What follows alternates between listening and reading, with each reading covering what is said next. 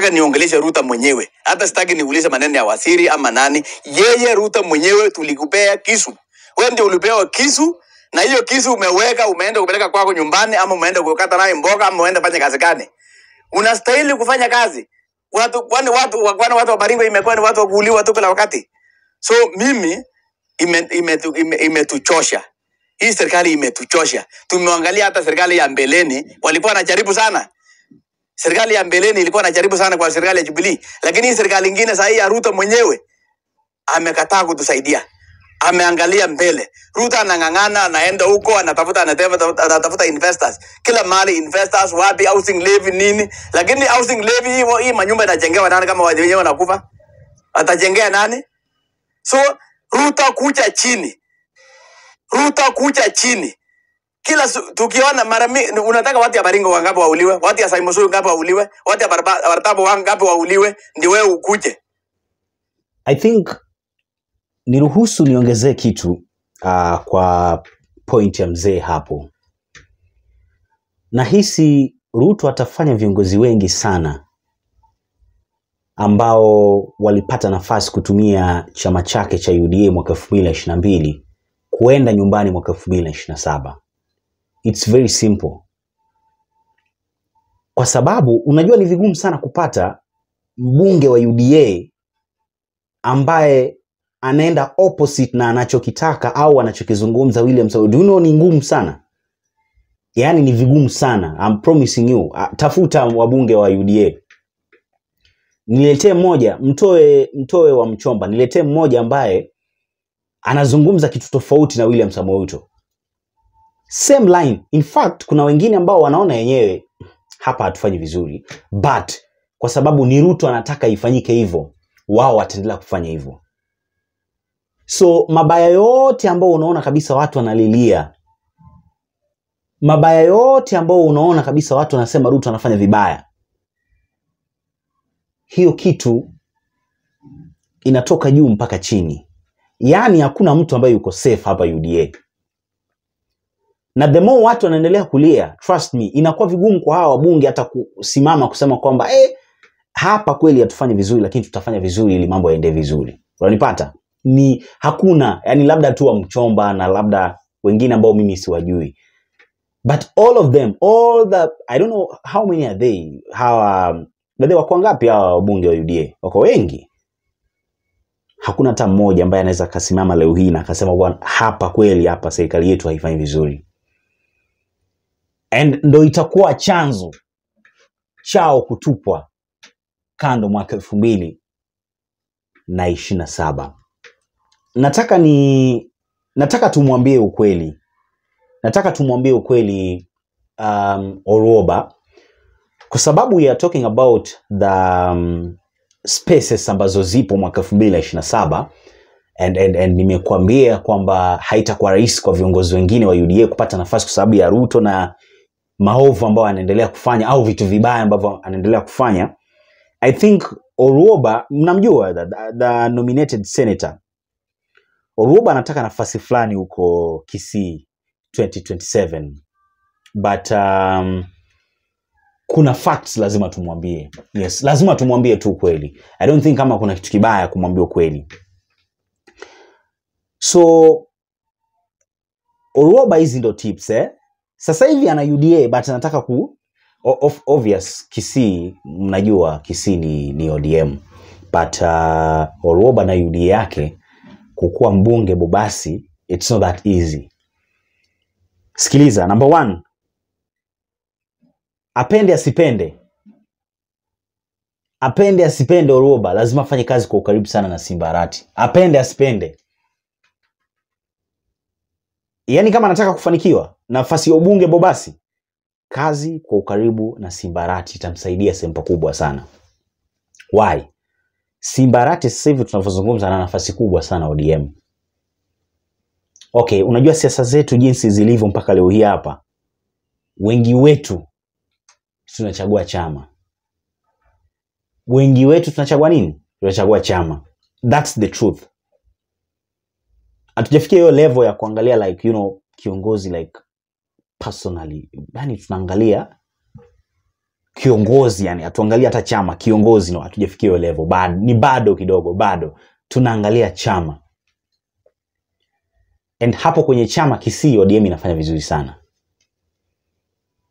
So ana option moja tu, ana option mbili ama tatu. Moja, fanya kazi karibu na Simbarati Oruoba, hiyo nakwambia for free. Kwa sababu nishawaambia Simba ana nafasi kubwa sana ODM, half pia Simba ndo atakuwa gavana 2027 Kisii. Hiyo nishakwambia. So hapo atapata support kubwa sana. Number 2, hapa inabidi unajua kuna kitu ambacho watu wanaizungumzaga lakini watu wanaichukuliaga kitu kidogo. Wanaichukuliaga like hiyo sio lazima. Ni wanaichukulia kitu kidogo. Kuna kitu ambacho kinaitwa ground. Kuna kitu ambacho kinaitwa ground.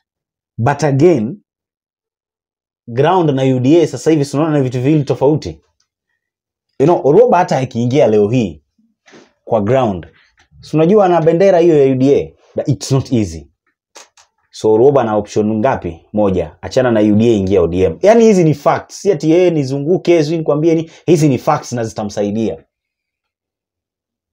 Toka UDA ingia ODM na mapema. Sio eti uanze sio eti uingie 2026 watu watakuona and they will be like, "Oh, so huyu sasa anajua hapa toboi, ndo maana na hama." Mapema kabisa ndo best. Hama mapema kabisa kama unataka nafasi hiyo.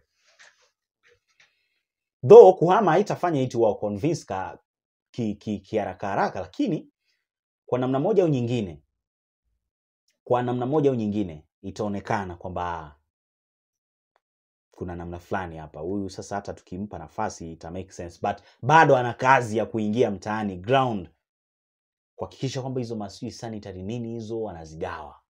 Wasichana na washughulikia. Nini. Let me tell you, unajua sisi wa Kenya tupo level fulani ambao hata watu kama hawakutaki, yani mpaka unafanya development, unafanya nini hawakutaki. And ndo maisha ambao viongozi wa Kenya Kwanza sasa hivi wanapitia. In fact, viongozi wa UDA ndo maisha ambao wanapitia. So inabidi aende ground kwa mashule wapi huko. Ikifika 2026 afanye campaign. UDA sio UDA, aingie ODM sasa. Hapo atafanikiwa. Mtu asimdanganye eti sasa kuna mtu atampa support nini. Nothing. Akiwa UDA. Na namna Ruto watu wanamlilia sasa hivi. Na watu wanavokosa makazi sasa hivi. Viongozi wengi watatafuta, Ruto anafikiria ni rahisi, but yes, kufanikiwa, trust me. Hata na watu wake wataachwa. Na watu watatamani kuchukua viongozi wengine tofauti kabisa na hawa UDA. Kwa sababu hawatetei wananchi, kazi zenyewe hawafanyi. It's very difficult for them. Kwa sasa hivi tunavyozungumza. Number 3, Oruoba. Kuna watu ambao wanaitwa foot soldiers. Watafute, tembea nao mtaani. Fanya kazi. Wachana hizi siasa za wewe fanya kazi. Tafuta channel ambao unataka kufuata. Kama ni enda na tafuta, angalia watu wanapenda nini? Wanapenda kina nani? Chama gani kinafanya vizuri sasa hivi hapa? That's it, very simple. Number 4, wachana na mambo ya kupigania Ruto sasa hivi. Haitakusaidia. Oruoba, I'm telling you the truth. Kupigania Ruto haitakusaidia. Okay. Inaweza ikakusaidia kwa sababu labda unaweza ukapewa pesa, lakini haitakusaidia kwa kupata nafasi huko chini. Najua unaweza ukatetea Ruto kwa sababu yeye ndo rais. Yeye ndo kusema, yeye ndo anakutetea ukiwa umeiba, umefanya nini. Yeye ndo kila kitu, yeye ndo yeye. But again, kama unahitaji nafasi kutoka kwa watu, then wachana na mambo ya Ruto amefanya. Kuwa kama Mchomba. Mchomba leo hii hata ikiingia, Mchomba anaweza karudi. Sio tu kwamba anaweza karudi, anarudi kuwa mbunge. Sasa kwa nini tudanganyane? Mchomba anakuwa nani? In fact sio ugavana. Ugavana anaweza, lakini sema anajua atajirudia hapo kwenye UMP. Kwa sababu ya kazi ambayo anafanyia watu. Kwa sababu ya kukomaa kabisa na ukweli, hataki kuenda na upepo, mauongo na nini vitu kama hivyo. A very big shout popote pale alipo. Wa Mchomba. Very safe kabisa. Yeye swala la 2027 amefunga. Yeye namna tu amekuwa akitetea wananchi, ameifunga hivyo.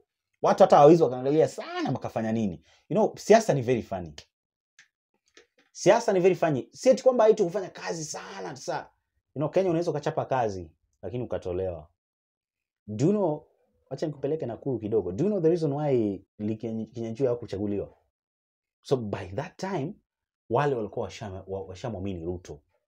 Sababu Ruto aliteswa nini, so walitaka kuenda na watu wa Ruto. That's it.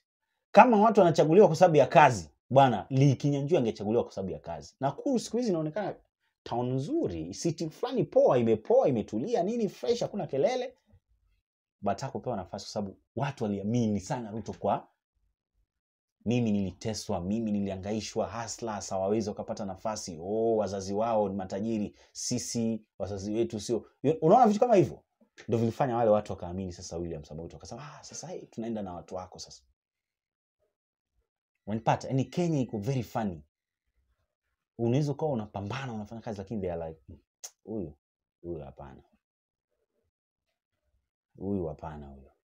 The same way unaona Ruto anafanya hivi, huyu alituchezea huyu. Sasa hatumtaki mpaka na watu wake.